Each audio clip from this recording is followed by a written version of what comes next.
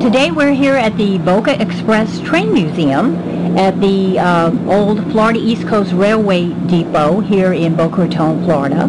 And we are here doing a really exciting project to document a virtual tour, a three-dimensional photography essentially, of our historic rail cars. And these are two streamlined rail cars constructed in 1947 that belong to the Historical Society and have been restored inside and out. There are 2 points to documenting the cars today. One is documentation to preserve for the future generations the interior spaces in particular. And this is very important for me as the curator of the Historical Society and the steward of Boca Raton history to document our cars in a way that no amount of still photography can do. So we're applying a 21st century technology to 20th century technology essentially. That's number one. Number two is for our programming, of course.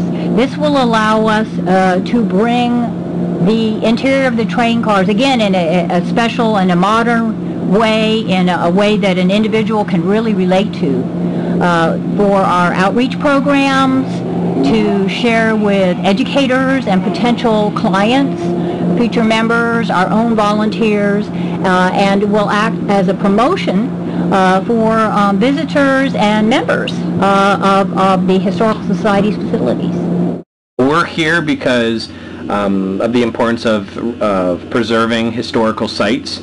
When our company was born, I had a vision that eventually, once we came to the point where we could do pro bono work for historical societies, we would then use our technology to capture the space so that it's preserved for forever, for future generations, as well as provide them a service that they most likely wouldn't be able to afford on their own because of the limited funding. And I didn't want them to go by the wayside and to disappear out of our lives like a lot of things do when it comes to older facilities and older structures. The way we're preserving it is we're using our proprietary technology that uses state-of-the-art 3D imaging with infrared, and it allows us to capture the space virtually so that it composites. Think of it like a Google Maps for the inside of the car. It allows you to go through the car seamlessly, or any structure, be it real space or whatever, whenever you want on